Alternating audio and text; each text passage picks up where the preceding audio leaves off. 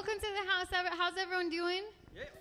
Good. All right, well, the few of you who said yeah. All right, I want to welcome you to Stan. We're going to get worshiping tonight. Who's excited? Yeah, Love 360 Youth is. That's awesome. Woo!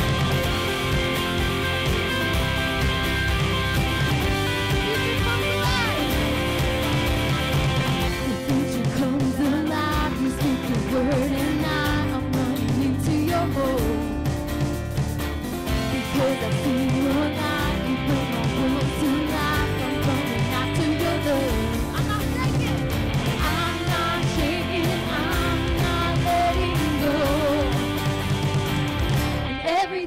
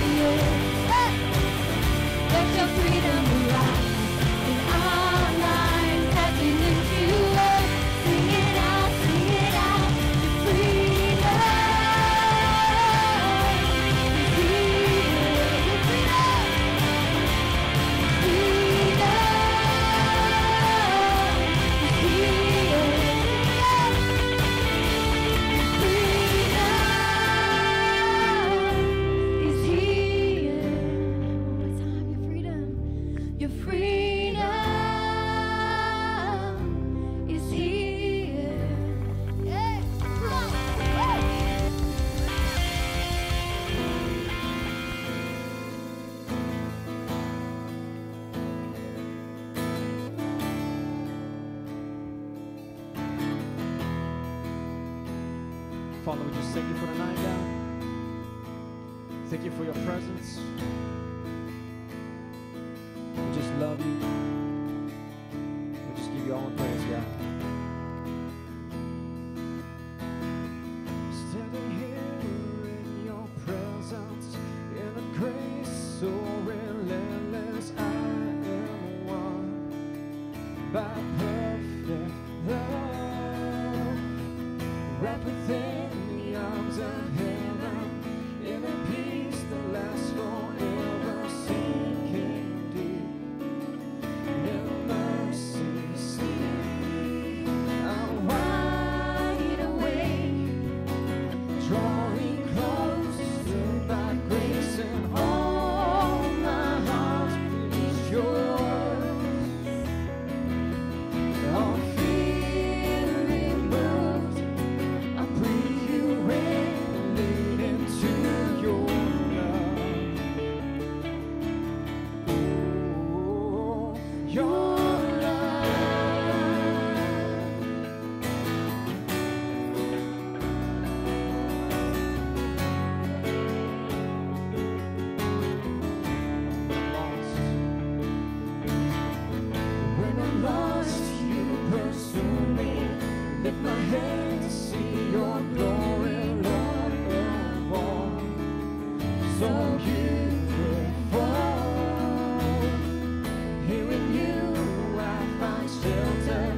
Captivated by the splendor of your face, my secret place. I'm wide awake, draw me close, stirred by grace, and all my heart is yours. Oh, feel me moved, I breathe you in. Into your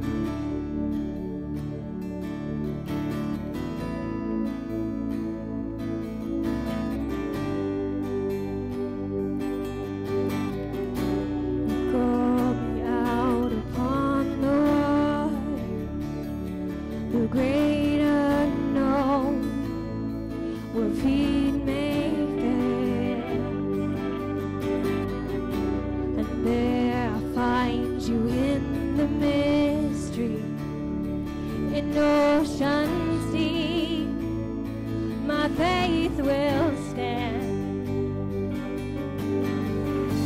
And I will call upon your name and keep my eyes above the waves. When oceans rise, my soul will rest in your embrace. For I am yours, and you are mine.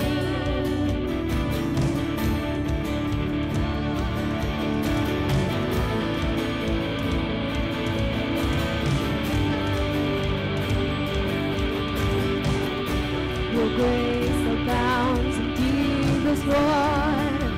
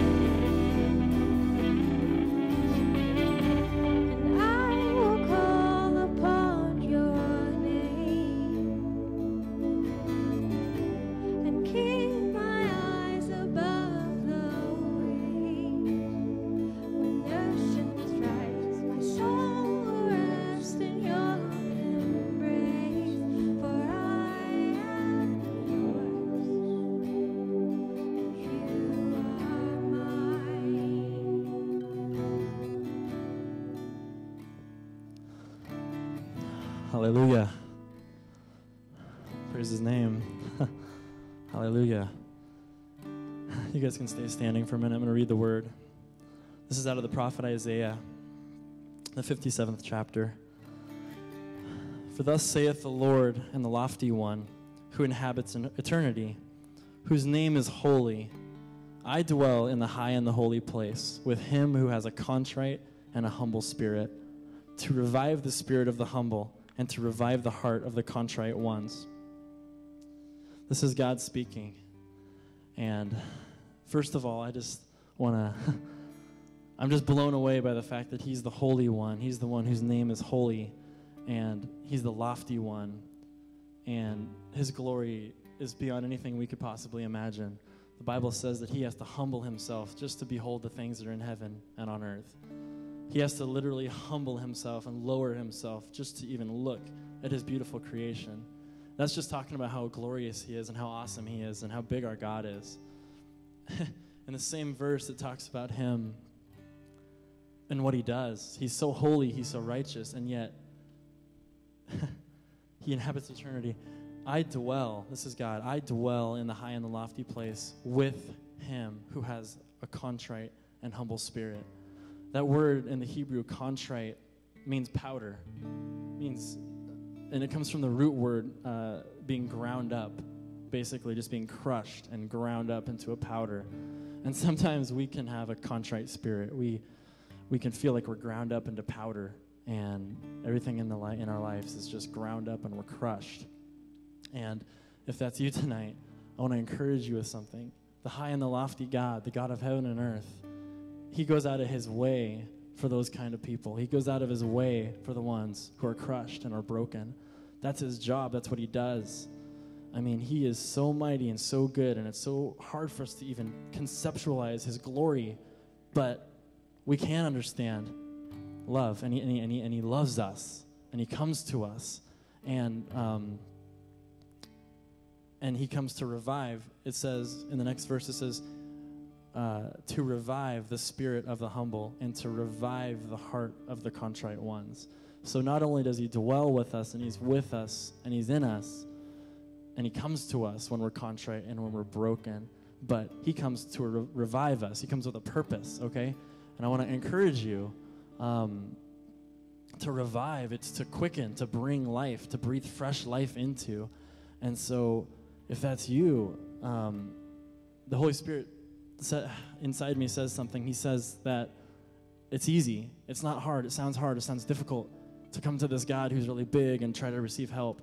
But he says it's easy. You come to Jesus. We were just singing this song, I will call upon your name.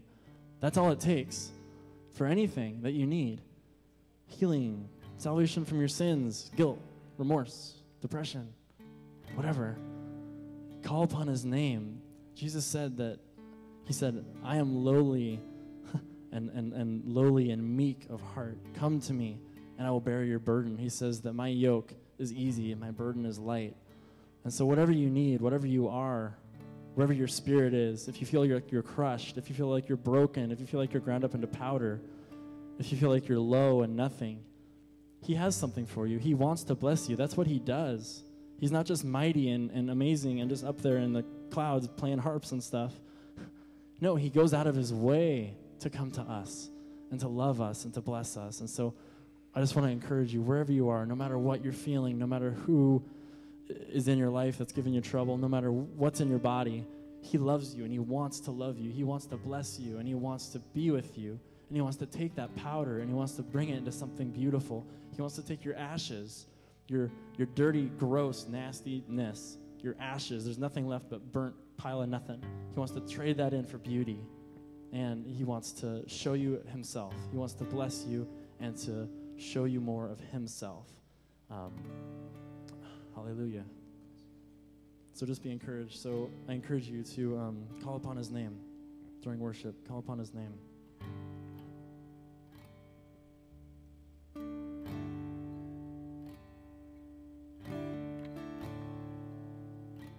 And something I've been waiting to share for a few weeks. Along the same lines, like God is so good, he's so grandiose, he's so big. But God gave me this dream, and He was showing me the way that we can interact with this great, amazing God is that God would want us to receive Him simply, like a child. Like a child would. The things would be so simple and so pure and so innocent. I had this dream where I was looking up at the stars in the night sky, and I was with a brother, and in the night sky there started to appear more and more stars in the sky, until it was getting to the point where the entire sky was completely covered in stars.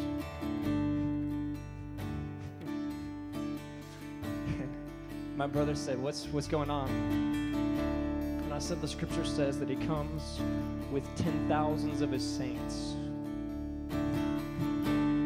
And then the night sky became so bright that it was like it was the daytime.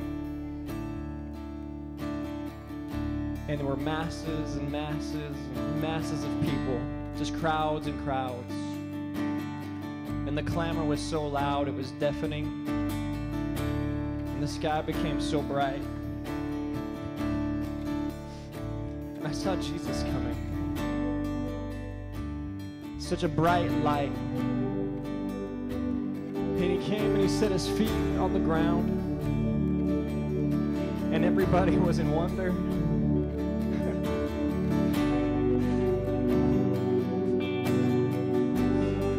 They wanted to see the King. They wanted to interact with the King. So they were looking through the crowd. They could catch a glimpse. They wanted to see what He was doing. And Jesus did something I didn't expect. It was awesome. He began to have fun and run around with the children, playing with the children, playing tag, playing games with the kids. And here was this great and mighty God. And the ones who were interacting with Him and having an amazing time with God were the ones that were receiving Him as children. That it would become so simple that we would just see God's love, God's glory, that He's so humble and He's so gentle to us, that we would receive Him as children. So Father, I just pray for us, as Justin shared, that we would have that revelation, God, that You're so full of love, so full of humility, God, that we could receive You simply, God, as a child. It doesn't have to be hard, it doesn't have to be complex, God, that we could just enjoy You and thank You for Your presence and Your great love for us, God. Your unspeakable love for us, God. And the scripture says that one of the ways, God, that You showed that great love for us is that You sent Your Son. You sent Your Son for us, that He could die for us and save us from our slavery and sin, and that we could be free, God. God, You're so good. So good. So good, God. Let's sing together. It was finished there on that day. Death was beaten, all darkness was slain.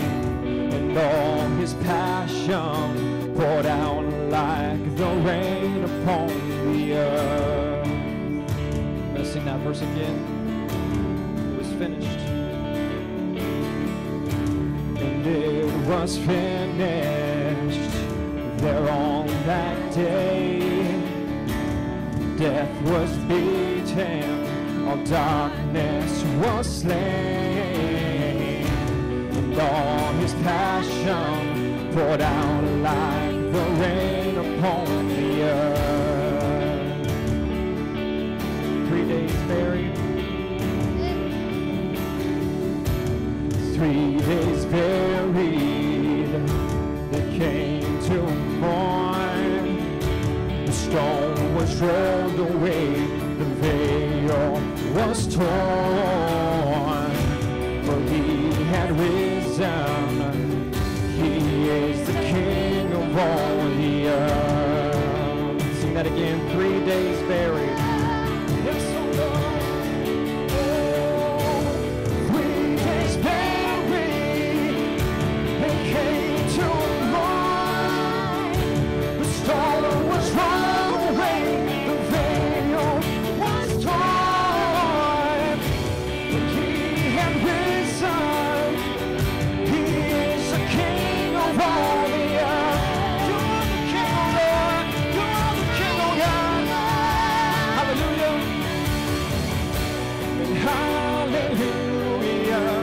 He's conquered death. And we cry holy. He reigns in all the earth. And hallelujah. He has conquered death and peace. The room was shaken. The room was shaken.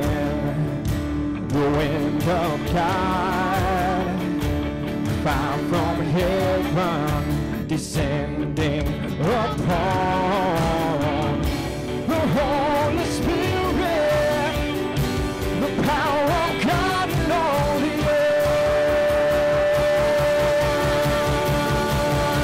Hallelujah. And hallelujah, he's conquered death. And we cry holy, he reigns in all the earth. Hallelujah, he has conquered death and he reigns.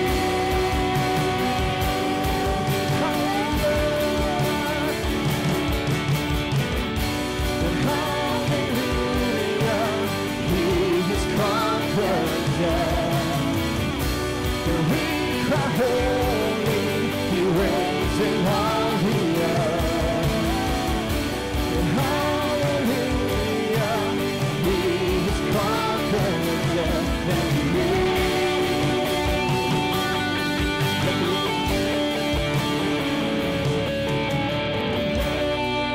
the angels sing. Holy is our King. Let the angels sing. Holy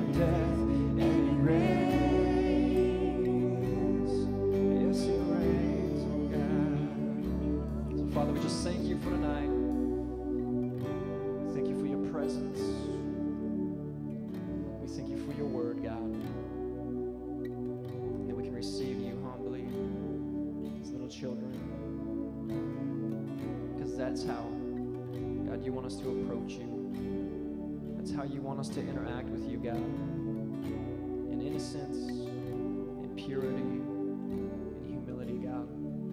Just letting it be simple. So, God, I just thank you for your love. We give you the praise. We give you the glory. And all the honor belongs to you, God. Thank you for your presence. Thank you, God. And everybody said amen. Amen. All right. Give somebody a high five next to you. Tell them they're looking good in the house tonight.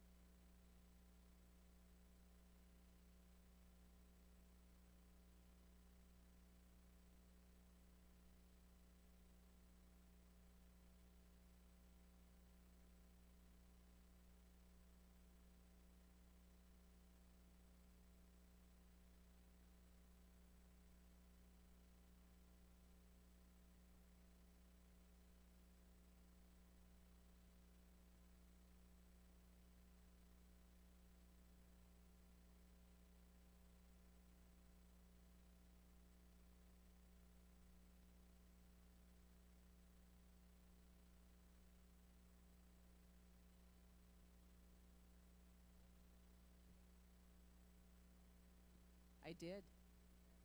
What took you so long, Rick? Where are you? Hey, family, how are you doing? Everybody full of turkey? Yes. Well, I'm here to share the offering today, and I'd prayed about it, and the Lord gave me a story, so I'm going to tell you a story. Kind of goes along with the theme of children and worship and how God speaks to us and what he wants us to do. So I'm going to tell you a story. Anyway, in this story, we have a king who's not a king yet. His name is David, and he's on the run from King Saul. And he's pretty weary. He's pretty tired. Maybe he's a little crushed. We don't know, but he's tired. And the cool thing is he had these three mighty men. And I love that. It kind of reminds me of, there's this movie out right now that's about the mighty or the glorious, I think they use a B word, the inglorious, or, all those guys, that are really tough, and they can fight anything, and they've got machines and stuff. But these guys, they were seriously tough. They were kind of like that 300 Gladiator movie or whatever it was. I don't know. I didn't watch it. Anyway, so these guys, they were seriously the tough guys. And so David is laying around, and he's just, how you just remember when you're going through something really tough, you remember, like, the really good stuff, right? Like, I'm so thirsty, and water tastes so good. And so he was sitting there, and he was thinking about the water that came from the middle of the city out of this certain well. And he was thinking, and he said out loud, just to have a cup of that water would be so good. Just would so love to have that. And, thinking of the memories of this and everything. Well, unbeknownst to him, these guys, they heard him say this, and they went. In the middle of the night, they went into the city, and they brought back a cup of that water. In the city, Saul had a huge army. He could have taken them out. And these guys, they were pretty amazing to be able to get in and get that cup of water. And then to travel with a cup of water, can you imagine? They brought a cup of water back to him. Or a vessel, whatever. Anyway, so they brought this water to him, and he was just so amazed because he knew what it had taken for he knew what it had taken for them to get that cup of water. And I can just imagine him standing there thinking, you actually did this? Really? And I'm sure tears came to his eyes, and the sacrifice, they could have been dead. And he took it, and he said, I can't drink this. And he poured it out as an offering to the Lord. And these guys gave their lives to get that cup of water. Now, some people might think, we just spent our lives. We risked our lives for you, and you poured that out.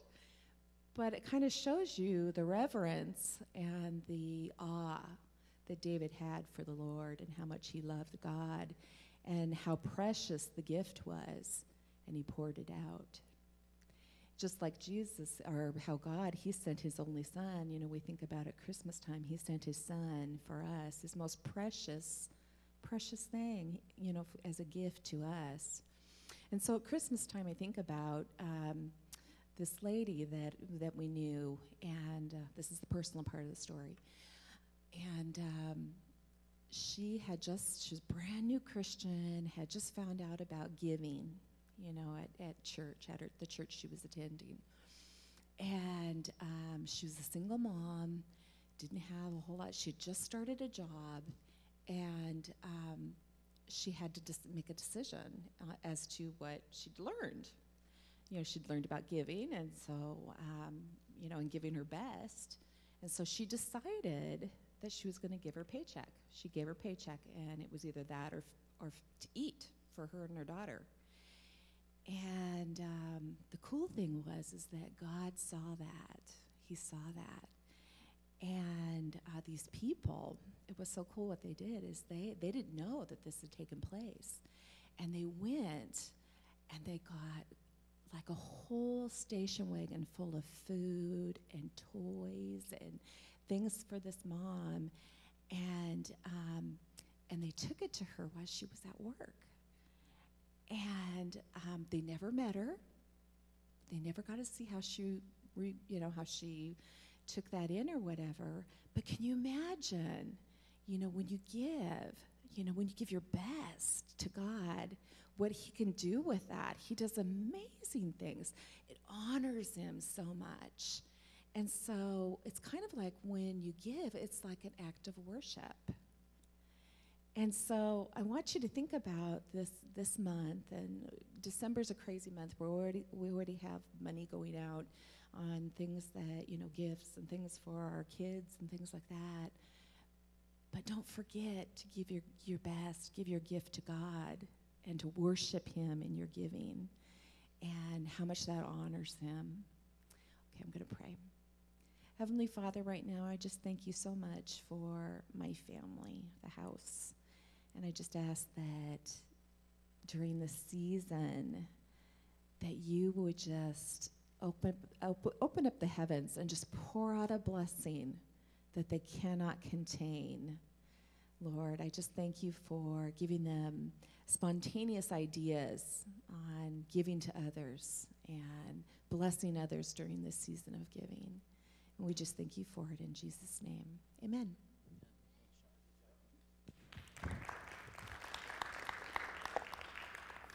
Oh, it was better than that.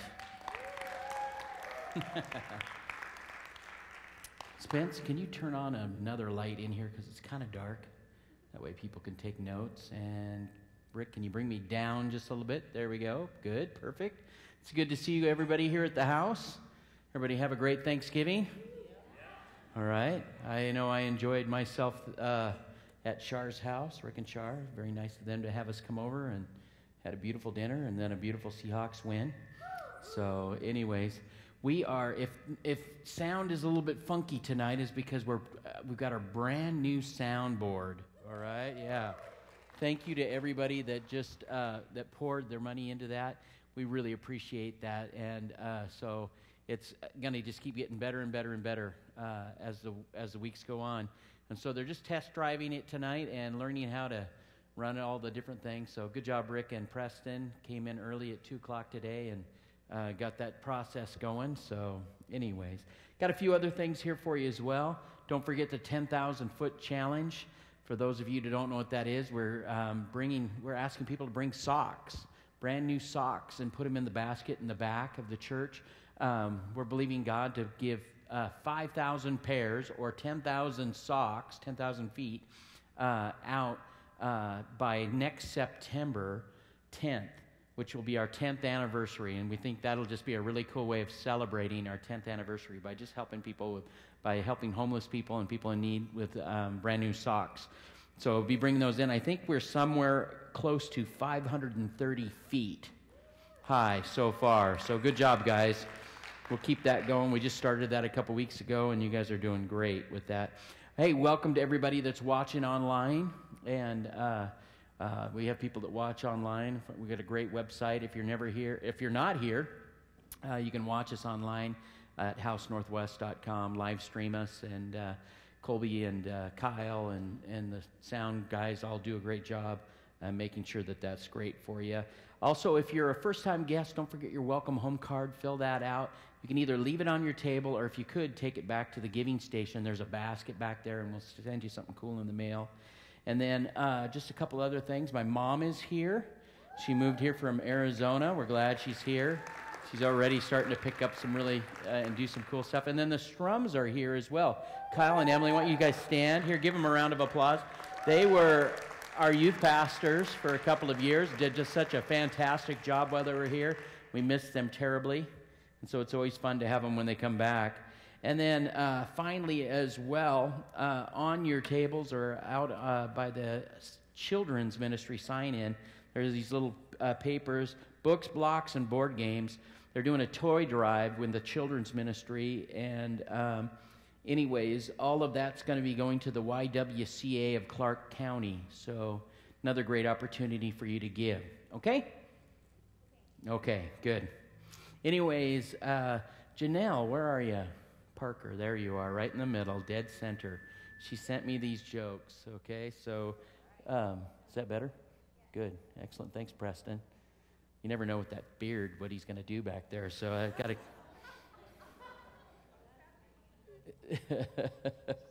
Love you, Preston. All right, here we go. 25 of the best two-line jokes ever. Parallel lines have so much in common, it's shame they'll never meet. My wife accused me of being immature. I told her to get out of my fort. I was going to add blanket fort, but I didn't. All right.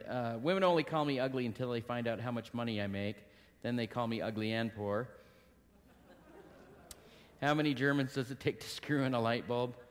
1. They're efficient and not very funny. What do you call a dog with no legs? It doesn't matter. It's not going to come. I wish Todd was here. He's on vacation, right? Anyways, someone stole my Microsoft Office, and they're going to pay. You have my word. What's green, fuzzy, and if it fell out of a tree, it would kill you? A pool table. How do you find Will Smith in the snow? You look for the Fresh Prince. Went to a really emotional wedding the other day. Even the cake was in tears. That's good stuff, I'm telling you. I don't know if I should say this one. All right, we have a genetic predisposition for diarrhea. It runs in our genes. I'm going to keep moving on here. Want to hear a word I just made up? Plagiarism.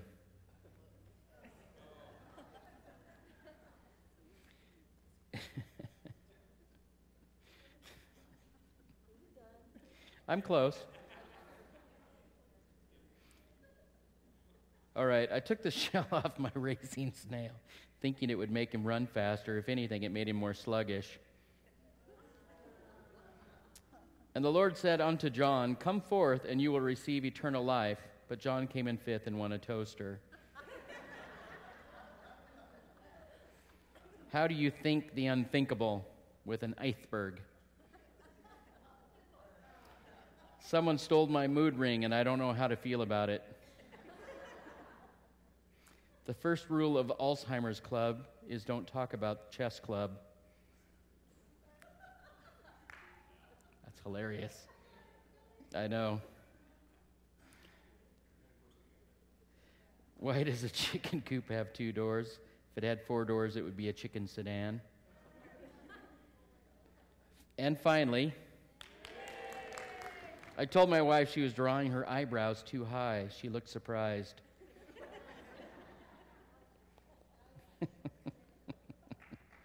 No. Don't commit. All right, we're wrapping up a series about wholeness, and like I said last week as well, we're going to be kicking off into the December Saturday night a series on It's a Wonderful Life, and we'll take some video clips from that. And then the final, the weekend before Christmas, we're going to have actually a kind of a Christmas party here as well. We'll have a kind of a smaller service, but it's going to be a great opportunity for you to reach out to family and friends, bring them to church, and we'll have a great time. And then also Christmas Eve, that's a Wednesday night. The People's Church has invited us to come. They're having from 5 till 6 p.m., a Christmas Eve service. And so opportunities, lots of Christmas opportunities for people to come and receive Christ and hear about the good news of Jesus, okay? All right, good. So let's talk about healing. We're going to wrap up a series on healing tonight. And we shared last week out of Acts chapter 9, verse 32 and following. It says, Peter went off on a mission to visit all the churches. In the course of his travels, he arrived in Lydda, and met with the believers there. He came across a man, his name was Aeneas, and he had been in bed 8 years paralyzed. Peter said, Aeneas, Jesus Christ heals you, makes you whole. Get up, make your bed, and he did it, jumped right out of bed. Everybody who lived in Lydda and Sharon saw him walking around, woke up to the fact that God was alive and active among them. I like that. You know, again, the scripture that Justin shared earlier was talking about revival, new life. You know, really being revived in the Spirit is really coming alive to the truth of what God is doing in the world. You know what I'm saying? And how many of you know that God is moving and doing incredible stuff all over the world? A few years back, I showed a video of a man being raised from the dead that had died, and they had prayed over him, and he came back to life. Pretty amazing stuff. I don't know how many of you remember that were here. A few hands going up, okay? Cool. But the great thing about when God does a miracle, when he works a miracle, that miracle's not only to be used as a blessing for the person to receive it, but it's also supposed to be used as a testimony to people that need to hear the good news of Jesus Christ. I've said it before, I'll say it again, that healing is the dinner bell for people that need to know Jesus. It's the dinner bell. Come and get it, right? Jesus is awesome and he loves us. And so, again, Peter looked at this man who'd been crippled for 8 years, paralyzed for 8 years, and said, "Get up. Jesus Christ heals you, makes you whole." And so the man jumped up, and everybody heard about it. Wholeness. What is wholeness? In the definition, just a strict definition of it, means to be not broken, damaged, impaired, but to be intact. Also, uninjured or unharmed, to be sound. See, Jesus Christ has come to make us whole so that we're uninjured, to be intact, completely sound, completely whole, right? And then I shared also out of Ephesians 3:20 last week. It says, "Now to him who is able to do superabundantly more than we can ask, think, or dream, according to his power that's at work within us." And I broke down the words and defined those as well, more, abundantly, and super. More is greater, additional, and further. Abundantly is overflowing quantity, quality, and degree. Super is over and above, higher in quantity and quality and degree. So if you were to put all of those definitions together, that Jesus Christ is going to do superabundantly more than we can ask, think, or dream, according to his power that's at work within us, it would mean over and above, in higher quantity, quality, and degree, of an overflowing quality of affluence and wealth that is greater, additional, and or further. Basically, it's this, if I could just sum all that down, is that God is able to blow you away, right? God is able to blow you away. And like I said last week, ability does not always equal reality in our lives, does it? Hello? Come on. We don't have the superabundantly more always happening in our lives, do we? No, it's not always happening. The key, like I talked about last week, is to receive his superabundantly more. To receive it. Did Jesus, this is my question for us this week, did Jesus do the complete will of the Father in his lifetime? Oh, that was kind of timid. Is this a trick question? Yes. Yes. Yes, of course. Yes, he did. Matter of fact, you'll find in multiple places where he said that I'm, here to do the will of my Father. This is what I'm here to do, right? That's why he came.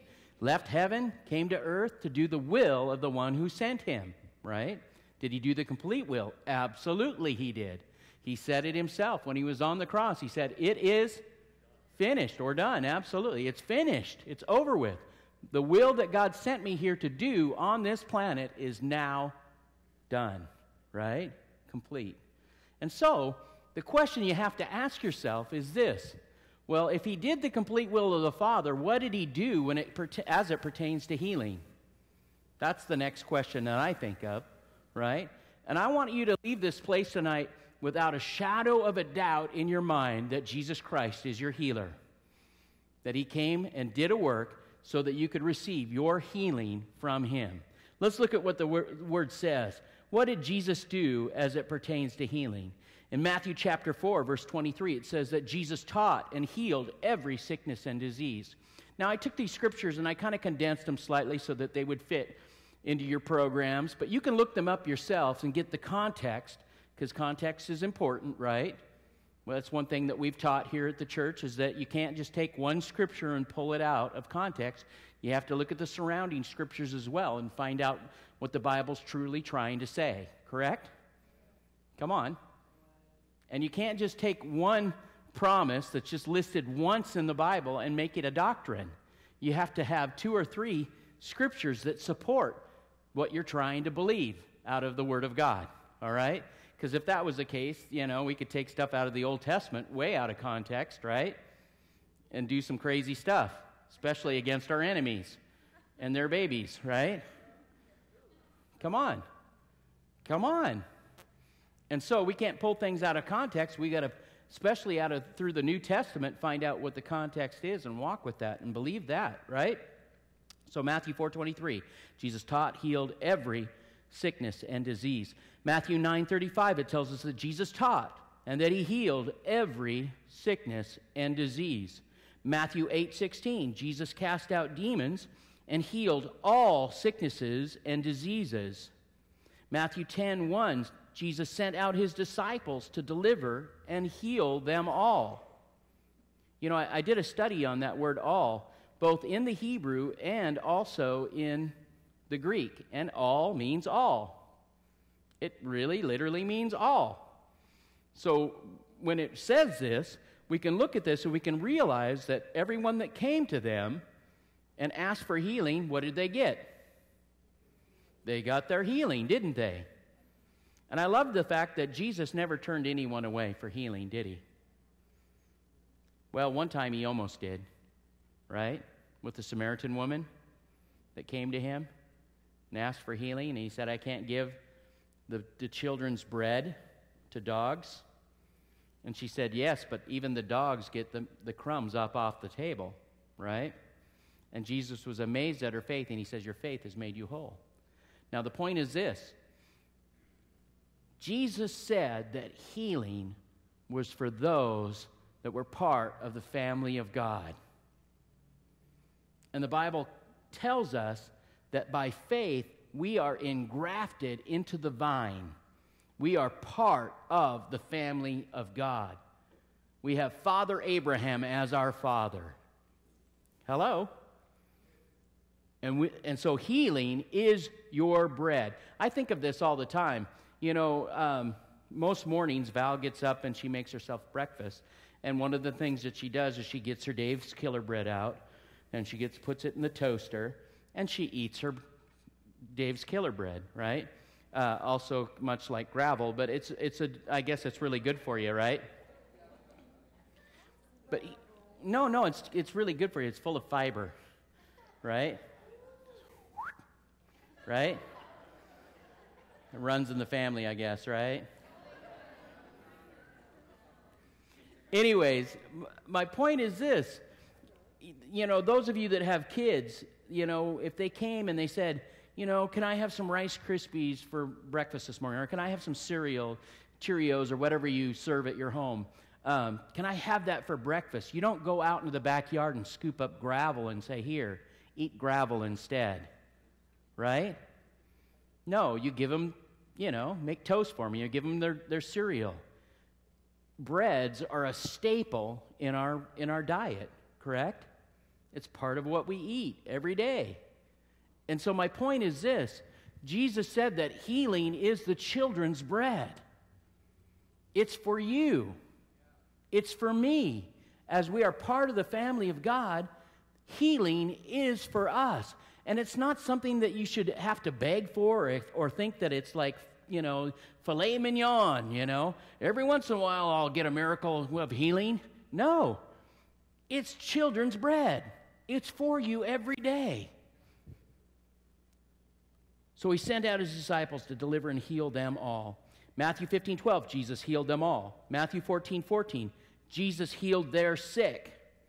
Matthew 15:30, he healed all who touched him. Luke chapter 4, verse 40, he laid his hands on them and he healed them all. Luke 6:17 through 19 says that power went out from him and healed them all. And then there's a testimony of Jesus and what he did. Peter was preaching, and he preached in Cornelius' household. And one of the things he said was in Acts 10:38, how God anointed Jesus of Nazareth with the Holy Spirit and power, and how he went around doing good and healing all who were under the power of the devil because God was with him. Something you need to understand is this. The devil introduced sin, sickness, and death. He was the one that tempted Adam and Eve. And through Adam and Eve's choices, everybody say choices, they fell. They made a mistake. They didn't follow and obey God. And because of that, sin, sickness, and death was introduced into the world. But God also made a way for them through sacrifice, right? And in the Old Testament, we saw that they had to sacrifice animals to be right with God and have a proper relationship with God. But Jesus then became the ultimate sacrifice once and for all. Did away with all of those things for us, correct? He made a way for us. In 1 Peter 2:24, it says that he himself, Jesus, bore our sins in his body on the tree so that we might die to sins and live for righteousness. By his wounds you have been healed. You have to understand something. Have been, that's past tense. That means the price has been paid for you already. I love Psalms 103. It says, "Bless the Lord, O my soul, and all that is within me. Bless his holy name. Bless the Lord, O my soul, and forget not all his benefits, who forgives all our sins and who heals all of our diseases." I've said this many times in church that it's got that word "and" in there, conjunction, right? Conjunction, what's your function? Tying two thoughts together. See, a lot of believers in Christ, they believe that Jesus Christ paid the price on the cross to take away their sins. How many of you believe that, right? If you didn't, maybe, well, okay, we're glad you're here, okay? You're in a good spot, okay? However, it also has that word "and," tying two thoughts together, and says, who forgives all our sins and who heals our diseases, all our diseases. Not some of them, not part of them, all of our diseases. And it goes on to say, and delivers our life from the grave. Isn't that awesome? Pulls us right up out of the grave. Keeps us from having a bad situation happening, right? There's a prophecy in the book of Isaiah. And I know I'm going through the scriptures fast because I'm going to tell a few stories, and I have a few things I want to share as well. But there's a prophecy of Jesus, the Messiah, to come and what he was going to bring us. Isaiah 33:24 says this, "No one living in Zion will say, 'I am ill,' and the sins of those who dwell there will be forgiven." Now, what is this trying to tell us here? It's really important for us to pick this up, because this, again, is a prophecy, and Jesus fulfilled that prophecy. He came so that we could experience life. Matter of fact, John 10:10, Jesus came that we might have life and have it more abundantly, right? The enemy comes to rob, kill, and destroy, but I'm here that you might have life. Zoe life, right? So when you look at this scripture in Isaiah 33, no one living in Zion will say, "I am ill," and the sins of those who dwell there will be forgiven. What is it trying to tell us there? Living in Zion. Living in Zion. How many of you know that the Bible tells us in Matthew chapter 6, I believe, Jesus teaches us how to pray, right? This is a Sermon on the Mount, Matthew 5 through Matthew 7. In Matthew chapter 6, he talks about, on the Sermon on the Mount, how to pray. And one of the things that he prays is this. Basically, let there be heaven here on earth. Let your will be done here as it is in heaven, right? Let your heaven come to earth. Let heaven come to earth. I'm going to say it again. Let heaven come to earth. Question. Is there any sickness in heaven? Absolutely not. Any sickness? I mean, do you see, anybody up in heaven laying down on a bed? Oh, man, this headache. Whew. Gabriel, come massage my temples, No, there's no sickness. There's no sin. There's no death in heaven. Heaven is perfect. It's amazing. In Zion, those that live in Zion, the principle that's trying to be taught to us is this. We have this opportunity every day to stay in the fullness of the presence of the Holy Spirit. That God wants us to have that experience where we're in Him and experiencing Him to the fullest. And isn't it true? Let's just be honest here for a minute, can we? Isn't it true many times when we get ourselves tired, worn down, we're not maybe reading our Bible like we're supposed to, not praying and worshiping God like we're supposed to, we start to get a little cranky and not treating each other like we're supposed to. We start to get a little bit scratchy throat. Good timing, thank you, Janelle. Achoo, Start to get stressed out, right? When God is just looking at us and say, just come to me. Come to me.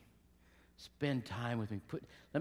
He said this, I long to put them under my wing so that your head would just be close to his chest so that you could feel his power and his presence, his love. I think there's really something important for us to hear here. Is that if we'll stay in his presence, if we'll stay close to him, I think it's found in the book of Hebrews where it says, in him we live and move and have our being.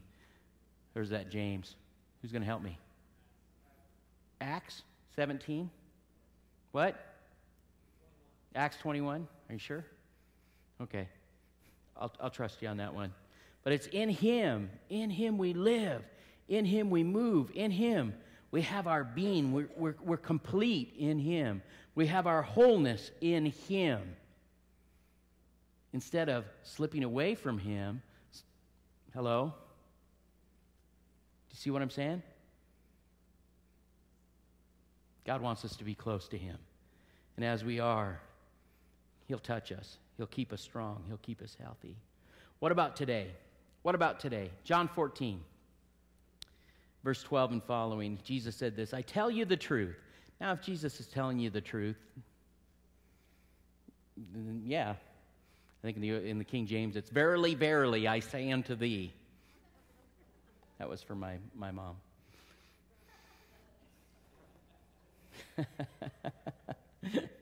I tell you the truth. Anyone who has faith in me, say that's me. Anyone who has faith in me, say that's me, will do what I have been doing. He will do even greater things than these, because I'm going to the Father.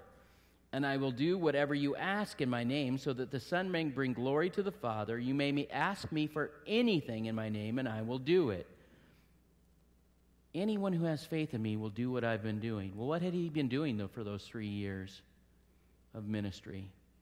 Oh, Jesus taught and healed every sickness and disease. Jesus cast out demons and healed all the sicknesses and diseases. Jesus sent out his disciples to deliver and heal them all. He healed them all. He healed their sick. He healed all who touched him. He laid his hands on them and he healed them all. Power went out of him and he healed them all. He was anointed with power and he healed all who were oppressed of the enemy. Hello? You see, we have this opportunity to receive from God this wonderful gift called healing. And it's tied together with our salvation. And all we have to do is really receive it. See, Jesus Christ paid the price for it 2,000 years ago. Just like he paid the price for all of your sins to be taken away. Were you born again 2,000 years ago? No. You got born again the moment you received the work that he did for you. The key for you tonight in the area of wholeness is to receive what the Word of God says. And then not only that, but the great thing about it is that you can take that power that's within you and you can walk around and you can help others as well. Because anyone who has faith in him will do what he did. And not only do what he did, but do greater things. I praise God for what he's done in our lives. Healing and wholeness is yours to receive. How do you do it? 4 quick things. First thing is just to stand on the Word of God. Stand on the promises of God. I've given you quite a few promises right there that you can stand on, that he is here to heal you, that he's here to that you can receive your healing, right? Stand on the Word. Stand on the Word. It's for you to receive. Stand on it. Stand on it. I remember times in my life when I traveled as an evangelist, and at that point I didn't need healing, but I needed some finances. And there were times when we were just really needing God to come through and bless us financially. And I would literally take a promise found in God's Word and I'd hold it up to God and I'd say, God, you're the one that called me to do this. I wasn't looking to travel around and preach in other churches and do this traveling ministry. You're the one that told me to do this. And so because I'm obedient to it, it's up to you to take care of our bills. And as I did that, I took the promise of God's Word. Your Word says that, and my God shall supply all your needs according to his riches and glory, right? Philippians 4:19, right? Am I right on that one? Nod your head, yes. It makes you look good. And I'd lay it down on the ground, and I'd stand on my Bible. Because I'd heard of other guys that had been through other circumstances like that and would do the same exact thing. Standing on the promises of God. Standing on those promises. Standing on the Word. It's so important for you to not let it slip through your fingers. It's part of receiving the thing that God has for you. And He has good things for you, right? He has good things for you, right? Don't let it slip through your fingers. Stand on that word. Second thing is this. Get and stay in the presence of the Holy Spirit. Get and stay into the presence of the Holy Spirit. How do I do that? Well, it's pretty simple. Jeremiah 33:3. Call unto me and I will answer you and show you the unsearchable things of God. If you'll call out to Him, if you'll seek Him, He says, if you'll seek me, you will find me. If you'll seek after God, you will find Him. Get away. Get into a moment where you can be by yourself and get on your knees and cry out to God. Spend time in His presence. If you're not baptized with the Holy Spirit and you don't pray in the Spirit, I encourage you to receive that gift from God. It allows you to be supercharged by the Holy Spirit so that you can have the things that He's asking for you to have or telling you that you can have, all right? Get and stay in the presence of the Holy Spirit. The third thing is this. Claim healing as yours. Claim healing as yours. A lot of people, they think of it this way. I call it the mother-in-law mentality. I was talking with Justin about it this week. How many of you were with your mother-in-law at all this weekend? Or for Thanksgiving, right? Val, you were with your mother-in-law. Right. I love my mom, and I love my mother-in-law very much. Where are you at, Sally? There you are. Awesome. And the great thing about going to Grammy's house or to Nana's house is that when you go to get pie there, they cut you a nice big piece of pie. All right? But when they go to eat pie for themselves, they cut like these little tiny slivers. And, I'm just going to have this little sliver here, right? I'm just going to have this. I want everybody else to have a nice big piece of pie, right? I'm just going to get this little tiny sliver, right? How many of you have seen this before, right? Let me say, this is silliness, okay? This is just silliness. Everybody deserves a big piece of pie, okay? If you have to make an extra pie, make an extra pie. All this, I'm just... And there's Christians that are the same way. They're the same way. They're like, God, I know I have a lot of needs, but you know what? Let's just give it to her. And she's so cute and so sweet and plays the violin. She's just wonderful. I'm just going to bless her, Lord, with a big piece of you. Right? And it's like, no, it's okay. And so, you get an opportunity to pray at the front, and have somebody pray for you for your healing. It's like, well, my thing is not that big or that bad or that whatever, right? It's like, someone else. Go ahead, you go ahead, right? That is stinking thinking. This is horrible. You have to understand something with God. With God, we all get the whole pie. There's more than enough healing for everyone to be healed on the whole planet. There's more than enough. Take your whole pie. Stand on the word. Stand on it. Claim that promise is yours. Claim healing as yours. I tell it myself all the time. I look at myself, I tell myself, I am the healthiest man in my town. I'm the healthiest man in my town. And I believe it. And I am. And I am. And then finally, number 4. Pursue your health. Pursue the health that God has for you. Do whatever it takes to become healthy. One thing I love about our church is there's a big group of people that love to go on these runs.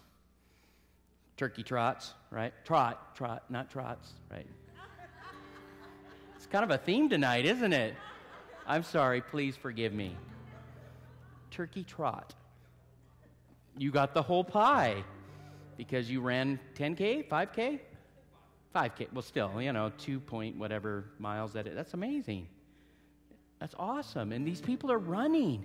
And Carrie, you're going to do a half marathon, or did you do it already? Next May. I'm so proud of you. I am so proud of you. You're amazing. You know, that's so cool. We've got to pursue health. Pursue it and do all that we can. Get up and move, right? And I'm one to talk. I know, look at me. I'm in shape. Round is a shape, right?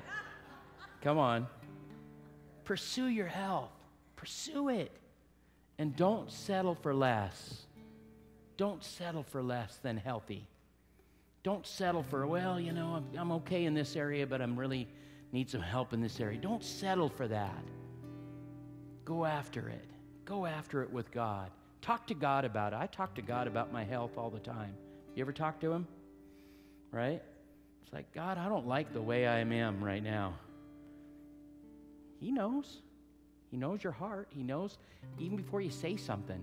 He knows what it's going to be. And it's up to us to be good stewards of the temple of God's Holy Spirit that He's given us. Right? And whether your healing comes through somebody laying hands on you and praying for you, or whether you go to a doctor and you get some help that way as well, I want you to know something. I'm for it. I'm for it. Why? Because the Bible says that a joyful heart does good like a medicine. And for the Bible to say something like that, there has to be something inherently good about the medical field. But my encouragement is this: don't go to the medical field first. Go to God first. Go to God first. Don't, get that ache or pain. Oh, it must be WebMD, I have this achy pain right here. Oh, what? Liver cancer? Some people are like that. Hello? Come on. Aren't we funny sometimes? Pursue it. Pursue the life. Pursue the health. Pursue the blessings and promise that He has for us, all right? This is what we're going to do tonight. We're going to open up the front for prayer. I feel like I'm supposed to tell a story before we close out. The Word of God stirs up our faith, gives us faith. But testimonies stir our faith. And I've got so many, literally hundreds and hundreds, well over 1,000 testimonies of people being healed. Some of you are like, really? Yeah, absolutely. Think about Jesus. He'd get into a big crowd and hundreds and hundreds of people would get healed just like that, right? The Bible says in the book of John that if all the miracles that Jesus did were to be written down in a book, right at the end of the John chapter 21, it says it would take all of the books that have ever been written to write them all down. Jesus did a lot of miracles, right? And He's still doing miracles through us, the body of Christ, today. I've got one for you, all right? I was doing some healing services in Ballard, Washington. You remember this story, don't you? It was a friend of yours, right, Mom? And there was a woman that was diagnosed with, what kind of cancer did she have? It was some kind of deadly cancer that was killing her, right?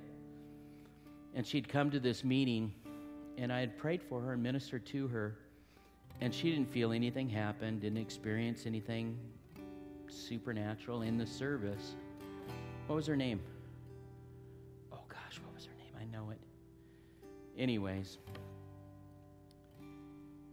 she went home and she just put some praise and worship music on because she was feeling kind of tired. And so she laid down in her bed and she had some praise and worship music. She just began to praise and worship God. And as she began to praise and worship God, something happened. Jesus showed up, entered into her room, and He could see her. She could see Him. And He had this urn with Him. And he began to just pour oil all the way up and down her body. And she's having this amazing experience with God. Vision faded away. She went back to her doctors. Karen Coomber, that's right. Completely, every cancer cell wiped out of her body. Completely made whole. Jesus isn't a respecter of persons. If he'll do one thing for one of his kids, he'll do it for all of his kids. Can you imagine that? God saying no to you after he's healed someone else? And every disease, every issue that anyone has ever had here in this room or in this world has already seen that healing taken place by Jesus. And if he'll do it for one of his kids, he'll do it for all of our kids. Because he loves us all the same. I love 1 Corinthians 2:20. It says that all the promises of God are yes and amen for those that are in Christ Jesus. That means it's yes for you too. You want another story, or is that enough? You want a Seahawks story? Okay, one time the Seahawks drafted a guy named Eric Unverzot. Good name, huh? Sounds like Pastor Unverzot. Yeah. Anyways, he is from the New York Unverzot clan. Yep, Long Island. And he played linebacker for the University of Wisconsin and ended up being drafted in the 4th round by the Seahawks. Well, Val had read this article about how these rookies really didn't have anything to do during their time off. And at that time, I think they practiced at Northwest Bible College, where I went to Bible college. Woo! Anyways, and so she decided to call the Seahawks, wrote them a letter, and said, send this to Eric Unverzot. And basically it just said, hey, realize that you don't have a whole lot of time, but sometimes you have some free time, and if you'd like, we'd love to make you a home-cooked meal if you'd like. And I mean, he got the letter and must have called immediately. And he said, first of all, he wanted to meet me, right? And so he had some tickets, preseason tickets sent to me, right? And was it Mikey and I went to the game? Yeah. Anyways, and that night, I met him where all the players left the Kingdom, and he had a friend with him. What was Frank Beatty? Big offensive tackle who played for the University of Cal and then went on to play at Panhandle State in Oklahoma. Anyways, when I met Frank, the Lord began to speak to me. He told me that this was a young man that had been running from God. Okay, here's this guy, 6'5", 300 and whatever. He's a huge dude, right? And God, you're going to tell me to tell him to quit running from you? So I waited. And so we invited him over for dinner. Val made a couple big pans of lasagna, and those guys polished that lasagna off. But anyways, during dinner, they began to ask me what I did for a living. I began telling him stories about how I'd been all over the world and seen miracles take place and how the Spirit of God would work in my life. And I looked at Frank and I said, and not only that, Frank, but the first time I met you, the Lord spoke to me and he told me that you were running from him, that you'd been raised in a Christian home and that you were running from God. And he just went like this. He goes, yes, sir. You know? And so I just told him, you need to understand something. God loves you. Quit running. Come back to him. Come back to him. And as I was telling him stories about how I'd seen, broken bones knit back together again and blind eyes open up, Frank looked at me. He goes, I've got this problem in my back. And it happened when I was in college. And if the trainers for the Seahawks ever found out I have this problem, most likely I'll be cut from the team. He was an undrafted free agent. And I said, well, that's easy. Let's do this. So we went into the front room, and there was Frank, and I just laid hands on him and just said, in the name of Jesus. and I began to feel the power and the presence of God. And he said he felt like electricity shooting all through his body. And he was instantly healed at that point. And then I said, okay, Eric, you come here. And Eric didn't need any healing, but I wanted him to experience the power and the presence of the Holy Spirit. And I laid hands on him as well. And the power of God began to flow through his body. And he said it felt like electricity shooting down through his body all the way through his fingertips. And Frank went on to serve God. He got right with God and started going to church again. And now he's a school teacher and it just still loves the Lord. Just really super to see what God does. Again, I believe with all my heart, when I lay hands on people, they're going to get touched by God and get healed by God. And it doesn't matter what it is. It doesn't matter what the situation is. I believe it. I believe it. All right? Do you believe it? Are you ready to receive it? Let's stand to our feet. We're going to start singing again. And I'm going to be right up at the front here. I'm going to have some of my leadership team as well that would like to come up and pray as well. And let's just believe God for some incredible miracles to take place. All right? And then we'll come up and we'll wrap it up here. All right? Go ahead, Preston.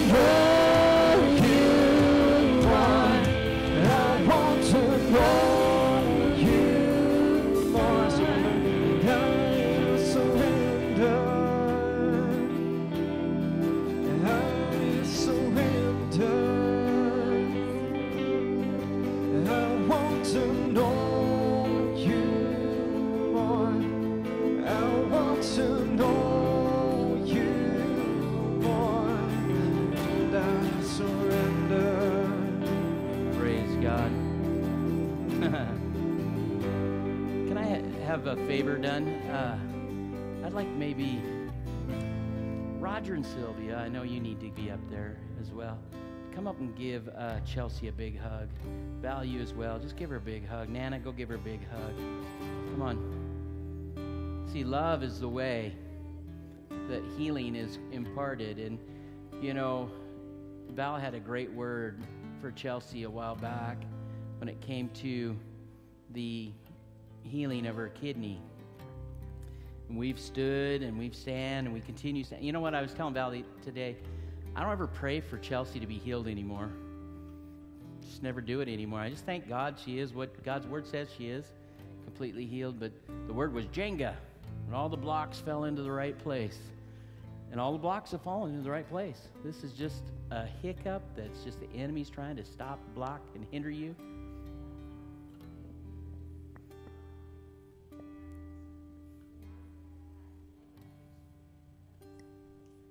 Amen. That's attack from the enemy. I just know it. And we just won't receive that anymore. Amen. Praise God. We'll take another hug then. So anybody else need a touch in your body? You just need something from Jesus. Go ahead. Just raise your hand real quick. Anybody else? Okay, right back there, our brother. Roger and let's see who else. You guys, come on, go over. Just give that guy a hug and say Jesus. Yeah, no, I'm talking about you guys. Come on. Yeah, there you go. Get over there. That's right. My mind's going blank on me. Yeah, absolutely. Roger, get over there and give him a hug. Sorry, brother. We were a hugging church. We're a loving church. Amen. Just receive your healing. That's it, right there. Oh, thank you, Jesus. Hallelujah.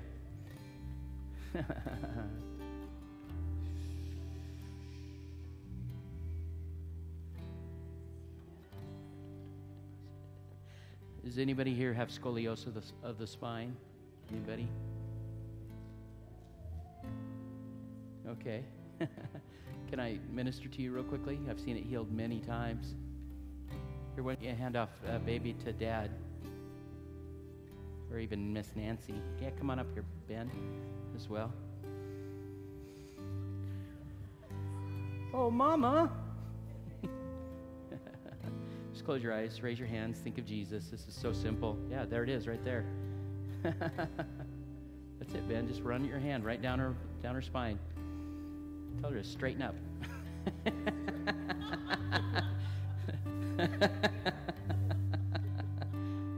Straighten up.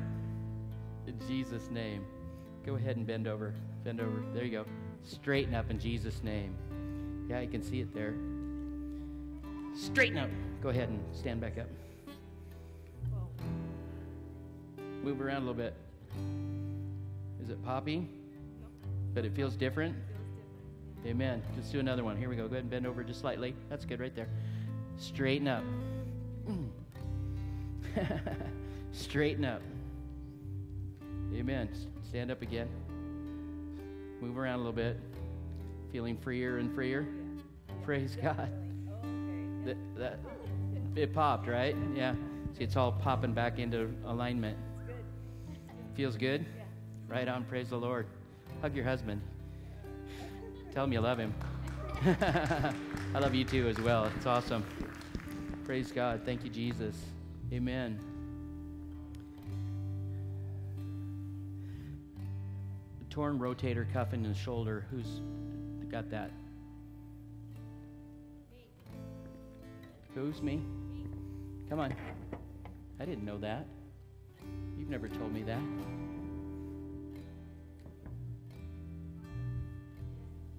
Jesse as well? All right. Which one? Okay, easy. You ready? Here goes. There it is. Be healed. Knit back together again. There it is. Move your arm. It's not popping anymore, is it? It was. It used to pop, huh? Yeah. Doesn't pop anymore. Which one? Okay. It's easy. You ready? Here it is. There it is.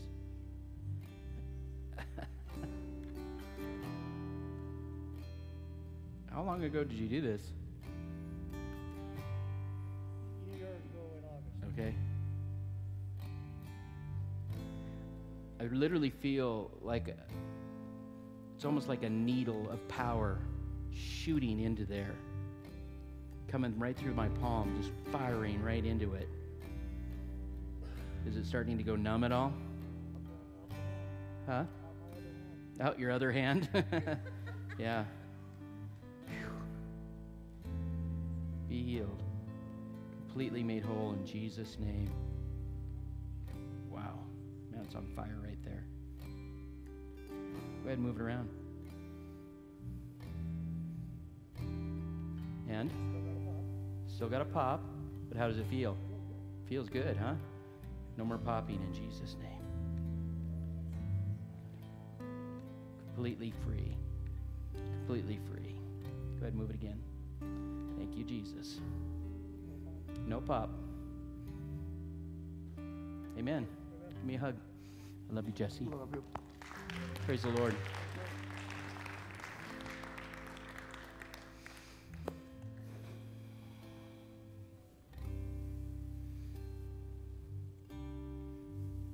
Somebody has a rib out that, let me explain what it is. It's your alignment in your back, but there's a rib that's out of alignment that's causing like an achiness in your back. Who's that? Just like the achiness on the side of your back. I know you're here. Who is it? All right. You ready? Amen. Anyone else? Okay. Come on up, brother. Feel better? Amen. I appreciate you guys all hanging out with us. Amen. How are you doing? What's your name? I'm Dan. Dan, nice to meet you. I'm glad you're here. Where is it at? Right here? Oh, yes, easy. You ready? Just close your eyes. Think of Jesus. There it is. You're easy.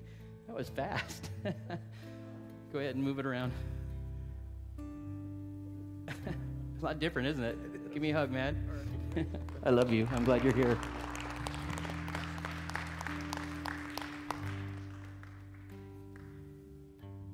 You got a great future ahead of you, sir.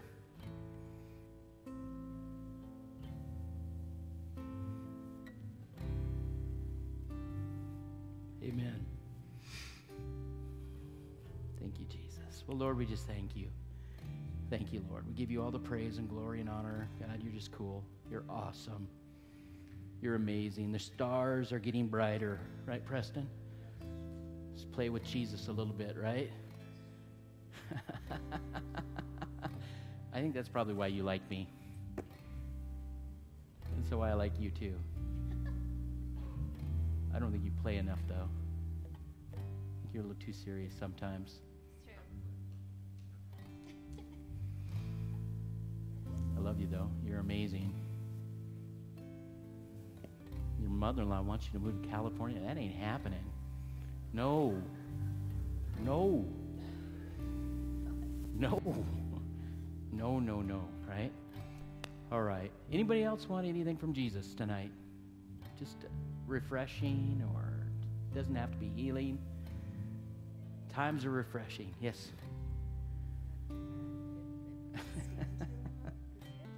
Does it? Point at it.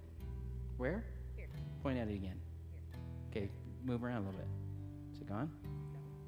Point at it. Point at it. Okay, move around. Is it still there? Better. Imagine. Point at it again. Where's it at? Right there. Right there? Right there? Right there. Okay, move around. Much better. I love you. Anybody else?